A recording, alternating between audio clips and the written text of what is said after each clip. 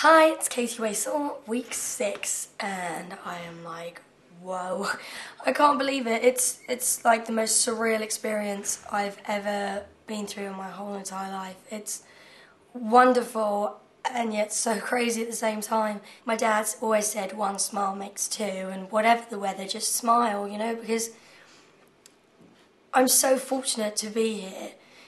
And now I'm down to the last 9 in X Factor Finals 2010, and I never even imagined I would make it this far. And so I'm just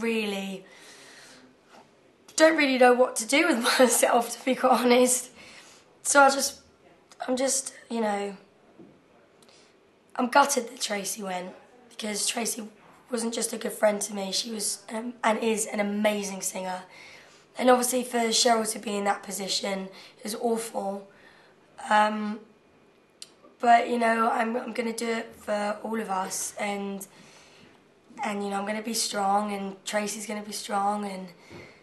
And I'm really just going to keep my head held high and keep smiling and really enjoy my time here. Because it makes you appreciate, obviously I've been in the bottom 2 3 times now. And it is scary because I don't want to leave yet. I really, really don't. And there's so much more that I kind of want to bring and show people. So I'm focused, and I'm just so grateful to have that opportunity.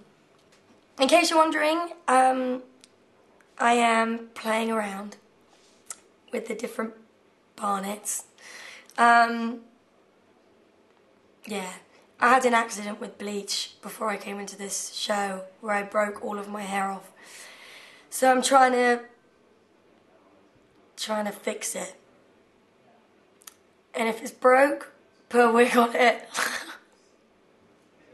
Hi Dinah B, sorry I haven't been able to answer this earlier. How many tattoos have I got? I've got 7 tattoos. Hang on, I'm just going to count. 1, 2, 3, 4, 5, 6, 7. 7! And I'd like to get another one. Yeah, they all mean something to me, and all kind of represent different moments in my life where I felt like I wanted to save them. So yeah, my tattoos. Hi Ashura. Oh, my favourite book. When I was growing up, I used to read a lot of Enid Blyton, and my favourite book was The Magic Faraway Tree. I used to read that all the time, and I used to love when, the different characters in it, like Moonface, and I just loved the idea of just getting lost in a book, of this. It just contains so much magic. I still love Enid Blyton. And then recently, I'm a massive fan of Jane Green. She's a wonderful, wonderful author. I've read every single one of her books, and I still wait with bated breath for her next book to come out. Hi Mia, I absolutely love your question. Can I say your name at the end of a performance? There are so many names I would love to say. I'd love to give big shout outs to everybody, but now's my time. So hi Mia. I will send you tweets and whatnot, but that is so cool, thank you.